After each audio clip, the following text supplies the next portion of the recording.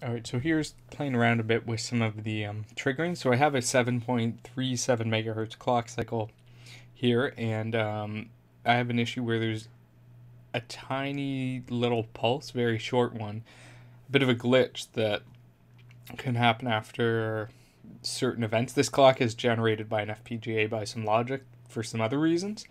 So what I'm going to show you here is that, for example, using the width trigger, you can get that single event where we have that one very short pulse. Obviously, if you just had edge triggering, you can't do this. So the cool other thing here is we have this buffer at the top, so you can see I can switch between the number of captures where it's captured, a whole bunch of these in a row.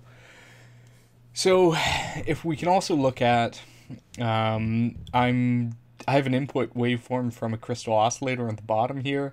So then you can start to look at, what is the phase delay between these two waveforms. So we can switch the trigger to the B one here instead of the A. And you can see on the right side, I'm sampling at 1.25 gigasamples per second here. So then to reset this up, I'm going to use the persistence mode. So this lets me see sort of what the average type of delay we're seeing. Is there much jitter involved in this? And I just turned off at the bottom there a constant delay. So once we have this mode, this is really cool because it makes it a lot easier to see visually what's going on in our system. So this mode is often used in really high speed analysis for checking the I for high speed IO traces, but here you can use it sort of for anything, and it is really handy for high speed, but you'll find a lot of other uses for it too. I've been sort of playing with. And one kind of cool thing with the PicoScope is you can see at the bottom here I can enable this insane delay. So this is a 200 millisecond delay, but I'm sampling at 5 gigasamples per second, so that's a ton of samples. And so it triggers and then waits a certain amount and then does this. So you can sort of see how it's varying over time, over a longer period of time than right at the trigger. You can just turn that on or off. So that's kind of a cool feature. Again, a lot of this is really useful for all sorts of stuff when you're dealing with the stability of circuits.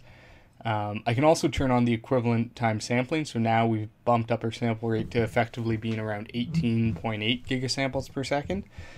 And you can see the uncertainty in the equivalent time sampling. So you can see, hey, these traces aren't looking really pretty anymore, so to speak. Not quite as straight. And that's because when we've done the equivalent time sampling, we sample this waveform several times in a row and then combine it back together. If it's not exactly correct, we won't get this perfectly smooth waveform. So the software is sort of showing you the uncertainty inherent in your waveform. So, and at the smallest, you can see there on the right side, 200 gigasamples per second equivalent time sampling. So this is a 5 picosecond sample interval equivalent to, again, everything's equivalent time, so it's doing this over several traces. And if your trigger isn't stable at all, so here's an example where the trigger is way off, something's gone wrong. So when I switch to equivalent time sampling, the waveforms look insane. And what's happened is that there's a bunch of two different types of waveforms that are triggering together. So there I switch back to a regular trigger, and you can see that. So if I move my trigger back up to where I expect it to be and switch back to equivalent time sampling, now the waveform's looking a lot better. So here I was just trying to measure some of the phase delay between two different signals. And again, if you zoom in, you can see this uncertainty inherent in the waveform due to the equivalent time sampling. But that's just sort of a quick overview of some of the triggering and ETS mode. And this is with the PicoScope 6000 series.